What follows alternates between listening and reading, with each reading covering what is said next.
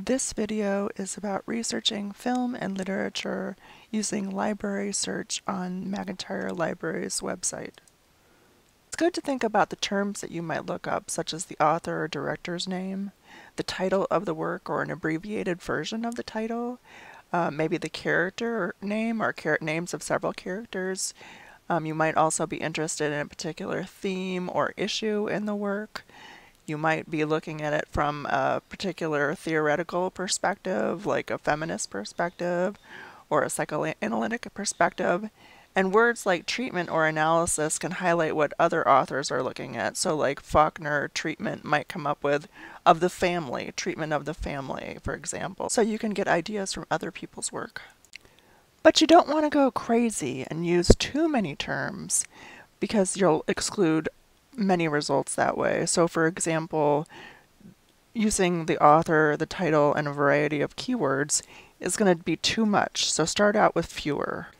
Library search is the discovery layer that we use in McIntyre Library to find books, materials, and films that we own or that are owned in the UW system. You can also find articles from all our databases, as well as articles that aren't held in any databases that we subscribe to. So it's a huge collection of materials. For this demonstration, I'm going to type in an author's name, and with well-known authors, you should expect to see biographies pop up first, and this example is no different. Nathaniel Hawthorne, we see number of books just titled with his name, and when you click on, they say multiple versions. When you click on view 4 versions or view 5 versions, you see different editions or copies of the book in different places.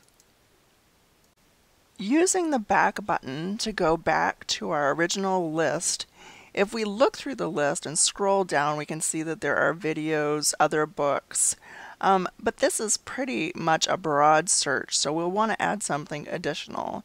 So I'm going to type in the name Young Goodman Brown after one of the short stories that Nathaniel Hawthorne wrote, and we'll see what happens when we refine our search that way.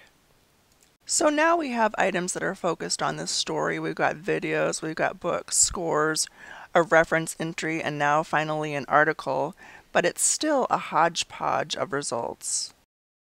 To refine further, let's look at the options on the left-hand side. You can refine your results by looking at resource types. You can look at just articles or just reviews, books, dissertations, scores. Audiovisual would be films. Or you can look at topics to see specific topics that are covered in the results. So I'm going to click on Young Goodman Brown in quotes to get those resources that specifically focus on this story as opposed to just mention it. You can also refine by date when the article or book was published, and then you can also refine by author or language. So there's those options for revising your search. Just looking at the first item on this list, we can click on details to be able to see information about the article. If we click on view it, if it's available, the full text, we get the option to open the source in a new window, and we get an array of choices. They all basically lead to the same thing. And when you get to this screen, you'll see that there's the PDF full text, more information, maybe an abstract. On the right-hand side, you can print or email this article to yourself. So you have a variety of options here. But if we go back and look at the screen, you'll see on the right-hand side, there's also the option to email yourself this citation. So say you're interested in maybe looking at it later, you can email yourself and it will send you a link that takes you back to this specific article. Now, another thing to consider is whether the search is detailed enough. So I'm going to add another word. I'm going to add faith, which is the name of a character, as well as a concept in the story. And when I do that, I'm further refining my search, but any of the refinements I did in terms of topic or resource type have changed, so I need to go back and put those in place.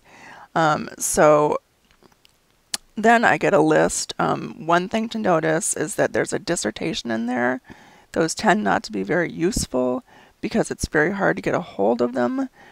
So if possible, I would skip dissertations in your research. But another thing we've got here is we got a lot of titles coming up that specifically refer to the concept or the lines in the story about faith.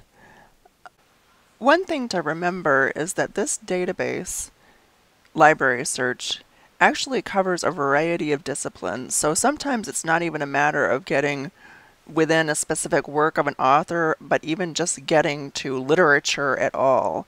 So for this example, I'm looking up the words Othello treatment.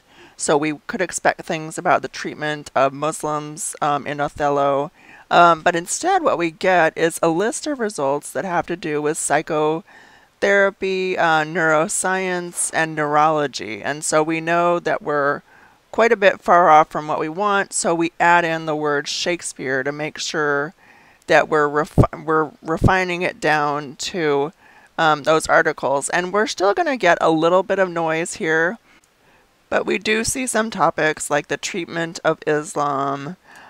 We see things like the construction of human differences.